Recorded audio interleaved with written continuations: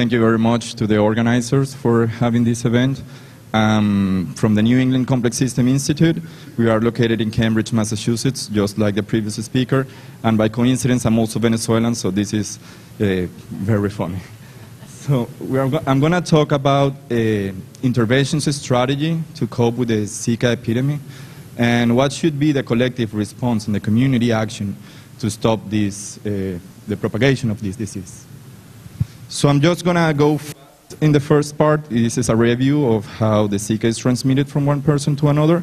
We know that it's transmitted by the Aedes aegypti mosquito, specifically the female, during its reproduction. And well, the mosquito bites a sick person, then flies to a healthy person and gets the healthy person sick as well. So it's the mosquito that transmits the disease from one person to another. And after beating the person, it goes and looks for a small container of stagnated water that are usually in or around houses to deposit her eggs. It usually deposits around 100 eggs, and it can deposit even 5 times during a lifetime. Once the eggs are deposited in the water, it spends a couple of days in the shape of eggs before turning into a larva that lasts for at least 4 days, then to a pupa, which is the final stage, before becoming a mosquito, and then flying around the place it was born. It usually doesn't fly more than 400 to 200 meters from the place they are actually born. So that means like the radius of one house, 2 houses, couple of houses. So these are common places where the mosquito is usually breeds. It can go to flower plots or the plate of the plants, or gully traps, rough gutters, drains that are stagnated, discarded furniture or any kind of containers, as well as canvas sheets or plants, air conditioners, or barbecues. We know that there is no treatment for this disease. Only 20% of people actually present symptoms, and these symptoms, like we learned today, are very similar to those of dengue. And there are implications of this disease that are rare but important, like we've learned today, cases of microcephaly that it's not still confirmed, the relationship, or Guillain-Barré. So this is one of the first strategies to intervene, which is the individual recommendations. People say the government or campaigns provide information to people, asking them to avoid being outside during the peak of mosquito peak hours, apply repellent, wear pants, long sleeves, mosquito screens or mosquito nets on beds. However, these recommendations depend on people, right, to follow them. So there are other larger scale interventions that are usually taking place, like the use of pesticides or large campaigns to look for drain stagnated water. Of course, pesticides are a bit difficult to use around houses. We know that there are ecological consequences, they have potential health issues, and more importantly, the mosquito can build, as a population, can build resistance to the pesticide, making it useless. And then, of course, we need to drain also all the water. This picture is actually taken here in Recife, both of them. And the problem with draining water is that it's very difficult to get all of them. I mean, it's not, they need experience, they need to make sure that everything is okay. It's not easy to drain all the water. And why is this? Because with our cities are quite complex. I mean, and even in a single building, we heard, there can be many locations of stagnated waters that are not controlled. So draining all the water can be very complex. It's not a complicated problem. It's just to turn around the container. However, to get all of them, it's very complex because there are many that we cannot even see, that we cannot even reach. So an option, rather than trying to get all of those locations, is to compete with those locations that we cannot control. And how do we compete with them? By setting traps. And these traps are called ovitraps. They are based in provide a location, very comfortable, very nice for the mosquito to come and lay their eggs, and then destroy the eggs by ourselves. So this strategy is based on competing with those locations of stagnated waters that we cannot control, and the idea is to be able to reduce the probability of reproduction, of successful reproduction, because part of the breeding is going to take place in the locations that we are controlling, and by And by reducing this probability, we can also be able to reduce the population or even to collapse the population.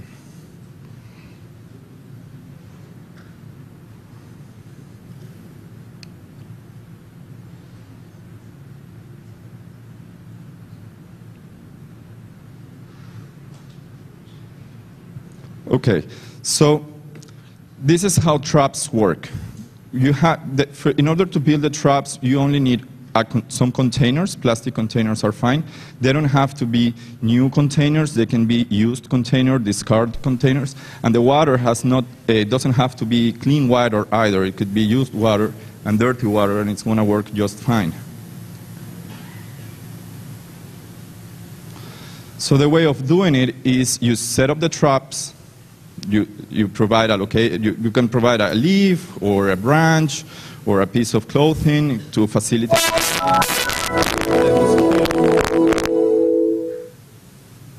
And the mosquito will go to the trap, will lay the eggs, and you will destroy them. How would you destroy them? The strategy is to drain the water, but before draining the water, be sure that the eggs are dead. So in order to be sure that the eggs are dead, you can use either liquid soap or powdered soap, or also chloride or other kind of products.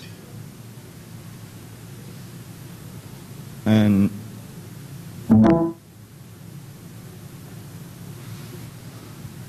however, okay, we're almost there. I mean.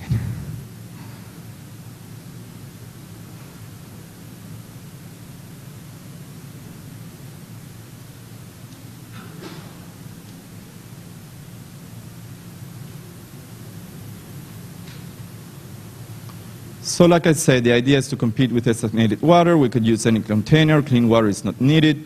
The idea is to facilitate landing, so it could be inviting for the mosquitoes to go and lay their eggs. And in order to destroy them, we can add liquid or powder soap, let it sit for an hour or so in order to be sure that the eggs are dead, and then drain the water. And after draining the water, reset the traps. So this has had a high efficacy in reducing population, mosquito population and density, and the cases of dengue in many countries like Australia or Philippines. And this is an example of the ovitrap. There's nothing special about it. We can do this with any kind of discarded containers that we can have at home. The important part is that this will only function if we all do it.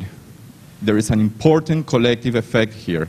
There has to be a collective action in order to deploy these traps for it to be effective. Otherwise, some people will do it, others won't, and if others don't, it doesn't matter if I do it, because the mosquitoes can continue breeding in other houses and get me infected. So my actions are not independent from other people's action. That's why we need a collective action for this to work.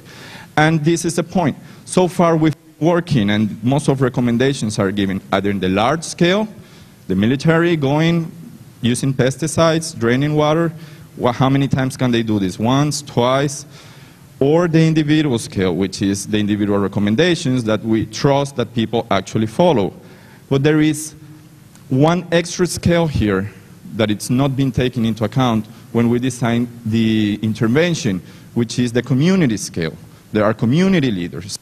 Community leaders know, and organizations and neighbor organizations, they know the complexity of the individuals they're dealing with. They know who's busy, who's not. They know who might take care of their things, who might not. Well, the large-scale intervention cannot see this because they have to cover a large area, and in order to cover a large scale, what you usually do is to simplify the task to a simple thing that you do once, twice. But this cannot manage with the individual complexities and the individual diversity that it's needed to be coped in order to stop the disease. So this is the message of our talk. We provide a method called the ovitraps, but this needs to be done with a collective action. And by collective action, I mean multiple individuals performing actions that are reinforcing each other. So the basis of this explanation is in the complexity and complex systems. I think you've seen this image before. It's a swarm. In this swarm, the birds are not behaving independently. If they behave independently, they cannot make this shape. But they are not behaving coherently. They are not doing exactly the same thing. They are building relationships. They are building bondings and couplings in their behavior so they can function as a big, large system.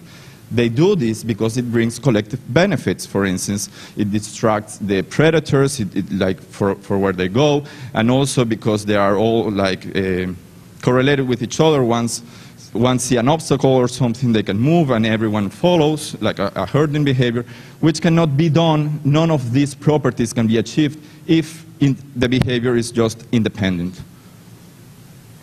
So how do we translate this into setting up the traps? And what we propose is to organize teams, like I said, local teams. They could be by neighborhood, they could be by a set of houses, by streets. And these teams can, they will have to develop the expertise, of course, to be able to set up the traps and help deploy people's houses around the traps in and around their houses. These traps have to be or should be changed every day. Missing one day is not problematic, but like we saw, there is a 2-week period before the mosquito gets developed. So the faster these traps are reset, the more effective they are. And for this, the enumerating the traps and setting the date, the last time it was changed, or any kind of information can be very helpful for this organization to happen, right? So if we're able to build cells, let's call it like this, cells of teams and neighborhoods that are performing an action that can take care of the individual complexity, that can take care of the little details that large-scale interventions cannot take care of, but we can have several of these, right? All of them reinforcing each other, we can reach a large-scale effect out of an individual scale, an individual behavior. And this is why I say collective action will make a difference in the large scale. And for this, it's just a matter of organizing. So it's a great opportunity. We can reduce the reproduction rate using these traps. By reducing it, we can confine the virus to smaller cases, where the smaller areas where efforts can be directed, and be able to eliminate the vector at least in a few months, or collapse its population. But like I said, for this to happen, we need to organize. This is what happens when people behave independently, when people don't talk to each other, when people don't know what others are doing. This is the virus, and you get eaten by it. This is what happens when you build couplings, when you organize, and you stop behaving like an individual and start behaving as a system.